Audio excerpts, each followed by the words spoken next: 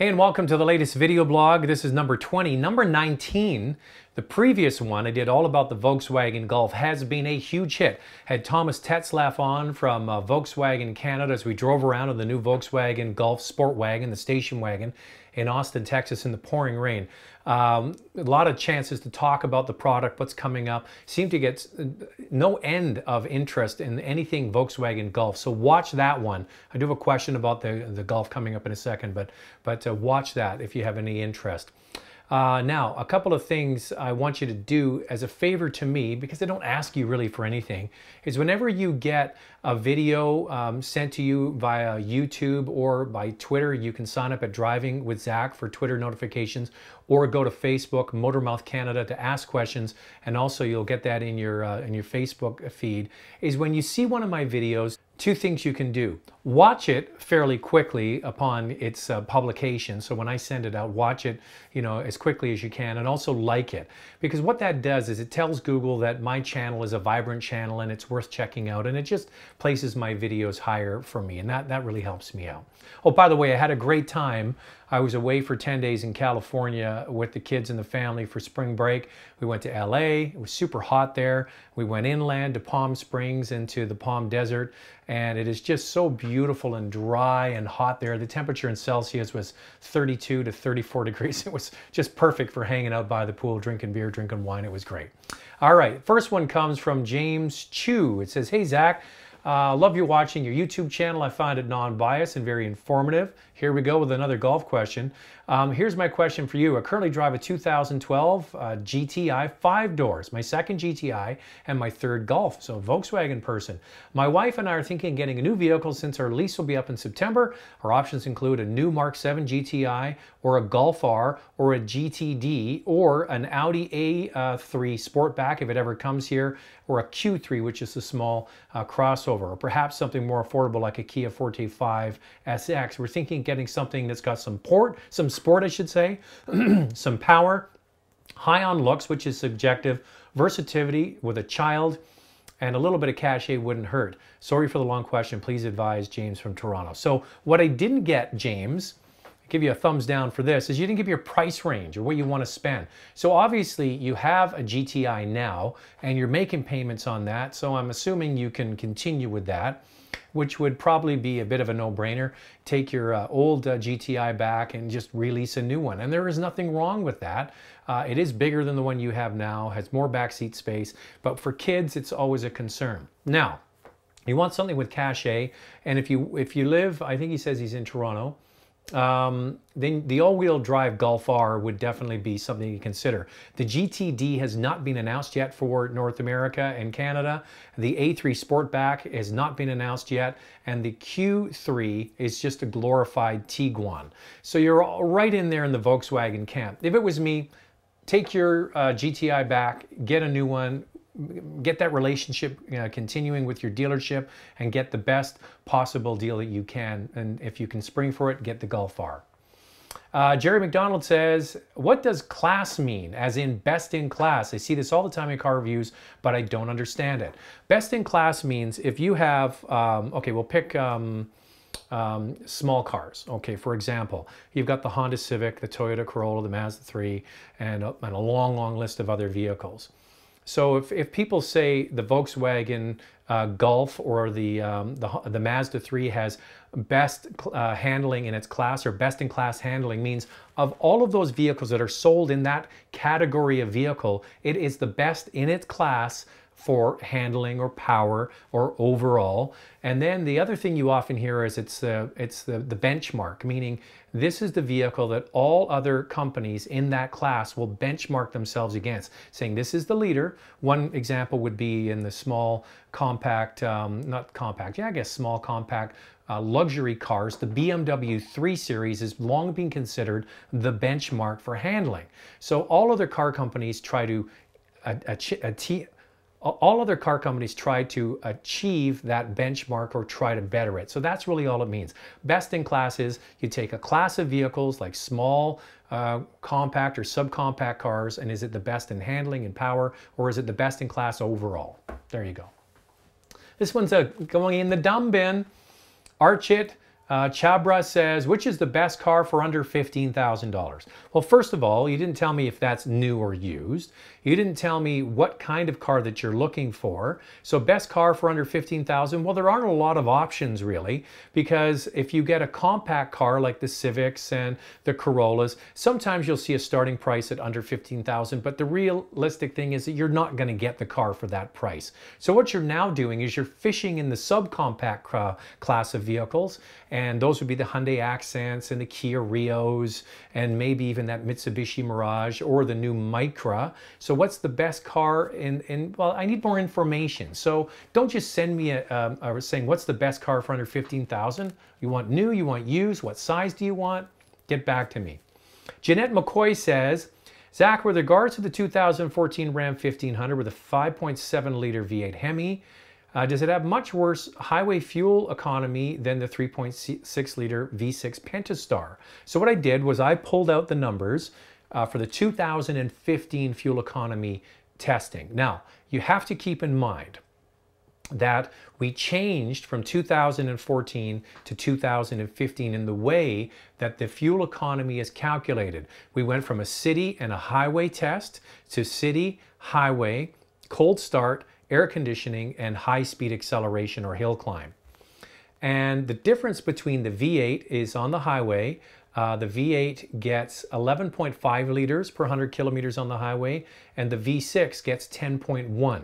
So just about 1.5 liters more of fuel for every 100 kilometers driven, and I'm using 4x4 pickup trucks. Just as a comparison, the V6 diesel, the eco diesel in the Ram, uses only 8 liters per 100 kilometers on the highway. But get back to the V8 versus the V6. The V8 isn't going to be working that hard when you're driving it, but the V6 might be, depending on the load factors that you're going to be using or passing on the highway.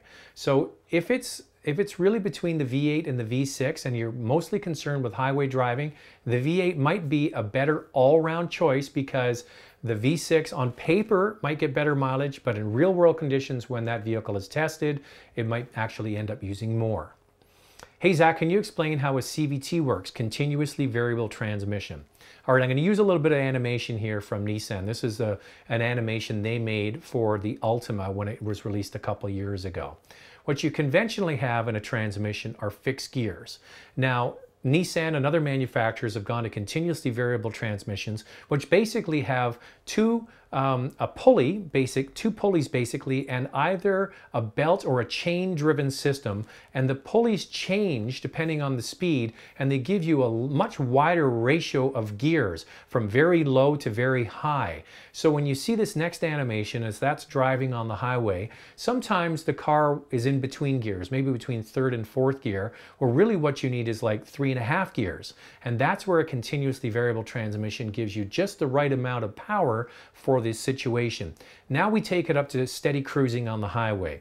You, with a CVT, because you have a wider ratio of gears, enables the engine to drop down to much lower RPMs and cruise along on the highway, and that in theory lets the vehicle use less fuel. So that's why continuously variable transmissions have been adopted by companies like Subaru and others in more and more vehicles, and Nissan's been at it the longest, because if it's optimized properly, you can get better fuel economy, and if it's optimized properly and programmed well and designed well, CVTs can be very, very effective. The early ones I hated, but some of the new ones are excellent. Some of the Nissan ones are very good, some of the Subaru ones are very good, but some of the Nissan ones aren't good, and some of the Subaru ones aren't good. It depends on how it's calibrated, but hopefully that explains it to you.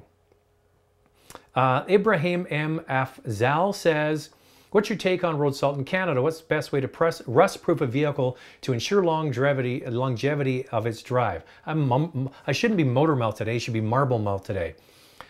I've had experience with a 15-year-old Toyota, runs like a champ, but issues as it rusts, it's starting to get near the door sills and under the bottom of the car, which is eating away at exhaust, manifolds. I've never had rust control in a car, but now with newer vehicles, what's your take on proper rust control? There's electronic iodizing agents, dealer-installed coatings when you purchase the vehicle, annual rust coating like Crown or Rust Check. What's your take on the environmental fallout on lighter color vehicles, like getting specs on the paint? What do you think as you go years down the road? Now, I've had experience with this, and I think that the best rust proofing system, if you're going to buy a car and keep it long term, is Rust Check and Crown. That's the stuff they spray on the underside of the car, and it basically pushes into all the nooks and crannies, and it expels water.